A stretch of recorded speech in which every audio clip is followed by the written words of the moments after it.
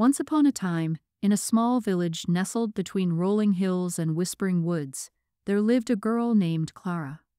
Clara was known throughout the village for her extraordinary luck. It seemed that fortune smiled upon her at every turn, and the villagers often remarked on how she must have been born under a lucky star. Clara's luck was the stuff of legend. Whether she was picking apples in the orchard or playing games at the village fair, good fortune always seemed to be on her side. The apples she picked were always the sweetest, and at games of chance she always won. The villagers called it lucky girl syndrome, a term of endearment and awe for Clara's unending good luck.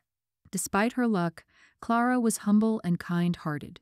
She shared her winnings with those less fortunate and always lent a helping hand to her neighbors. Her parents, simple farmers, had taught her the value of hard work and the importance of giving back to the community.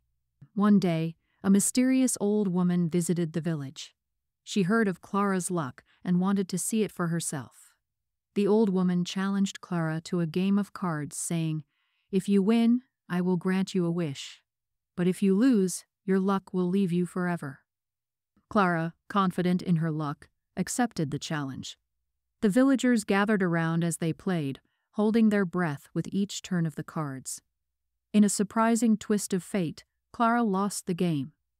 The old woman cackled with glee and vanished in a puff of smoke, leaving Clara and the villagers in shock. True to the old woman's words, Clara's luck changed overnight. The apples she picked were no longer sweet, and she began to lose at games. The villagers whispered amongst themselves, wondering if the lucky girl syndrome had been nothing but a fleeting dream. Clara, however, did not despair. She remembered her parents' teachings about hard work and perseverance. She continued to help her neighbors and worked even harder in the orchard.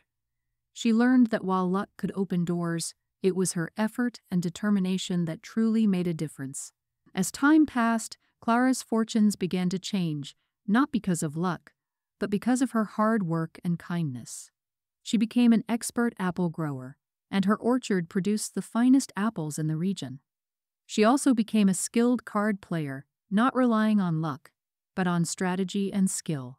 The villagers saw the change in Clara and realized that what they had called lucky girl syndrome was more than just good fortune. It was a combination of luck, hard work, and a kind heart. They learned from Clara that while luck can give you a head start, it's your actions and choices that truly shape your life. Clara's story became a fable passed down through generations. It taught the children of the village that luck might bring fleeting joy, but hard work, kindness, and perseverance bring lasting happiness and fulfillment. And so Clara, once known as the luckiest girl in the village, became a symbol of hope and inspiration.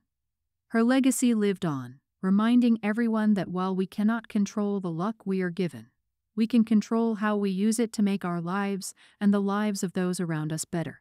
In the end, Clara's luck had returned, not as a mysterious force, but as the natural result of her good deeds and hard work. She lived a long and happy life, surrounded by friends and family, always remembered as the girl who had lucky girl syndrome, but who taught everyone the true meaning of fortune and success. Years later, Clara sat under the apple tree in her orchard, now old and wise. Children from the village would gather around her, eager to hear the stories of her youth. With a twinkle in her eye, Clara would recount her adventures, emphasizing the lessons she had learned. She told them about the day her luck seemed to vanish, and how it taught her the value of resilience and self-reliance. "The luckiest thing that ever happened to me," Clara would say, "was losing that card game. It taught me that I am more than just the luck I carry.